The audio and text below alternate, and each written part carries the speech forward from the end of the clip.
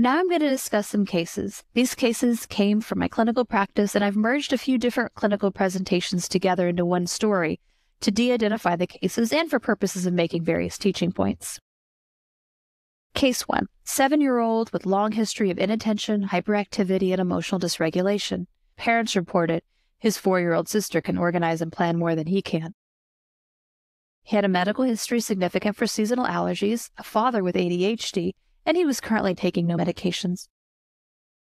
After a thorough review of symptoms, teacher report, and parent report, I diagnosed him with ADHD. I discussed with the parents that stimulant medication is the standard of care for the treatment of ADHD. We discussed the options for behavioral therapy, importance of exercise, and a healthy diet. Parents were hesitant to start stimulant medication as the father had a significant side effect in the past when he had taken methylphenidate as a child. Mom asked if starting an omega-3 or any other supplements could also help with symptoms. I agreed that an omega-3 supplement could be helpful and recommended 1 gram per day, of which at least 600 milligrams should be from EPA. We then discussed the risks, benefits, and alternatives of starting broad-spectrum micronutrients.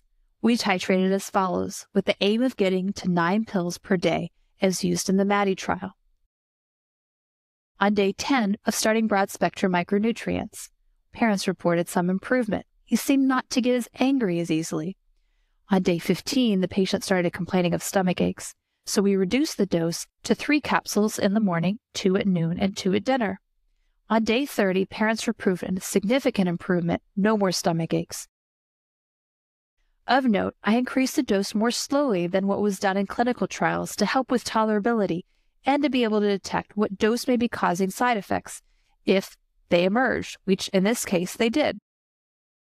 The next case is of a 19-year-old female presenting with emotional dysregulation for several years. She had been diagnosed with ADHD and ODD at age 10. She was diagnosed with PMDD last year after describing high amounts of irritability prior to menses. She currently is not taking any medication given previous side effects with stimulants. Main concerns were irritability, poor sleep, and a diet high in ultra-processed foods. I discussed with the patient the data showing improvement in children and adults with ADHD using broad-spectrum micronutrients. The patient was very interested in this approach. However, she was concerned with the number of capsules required with the daily essential nutrients product. I discussed with her that although the 2 RCTs for pediatric ADHD use the daily essential nutrients product, a newer version requiring fewer pills, Empower Plus Advanced, has been studied in patients with PMS, of which a portion also had PMDD. I explained that for adults, the dose of the nutrients in Empower Plus Advanced is below the upper tolerable limit except for nicotinamide. We discussed other potential treatment options, including starting an SSRI. The patient elected to start a 6-week trial of Empower Plus Advanced. Patient reported at 2-week follow-up some improvement with focus and attention, but a large improvement with mood, decreased irritability, and improvement in overall mood regulation. And subsequent follow-up at 3 months, the patient improvement in PMDD symptoms. Case 3. This last case is a 27-year-old ADHD and mood dysregulation. He's currently prescribed dextroamphetamine / amphetamine XR 15 milligrams.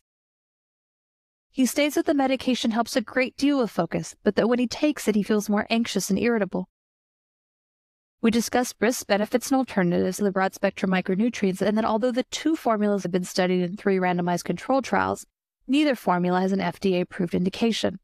We discussed the difference in the 2 formulas and what studies have been done in children and adults. Patient agreed to a trial. Over the course of 4 days, we titrated up the dose to 4 capsules 3 times daily.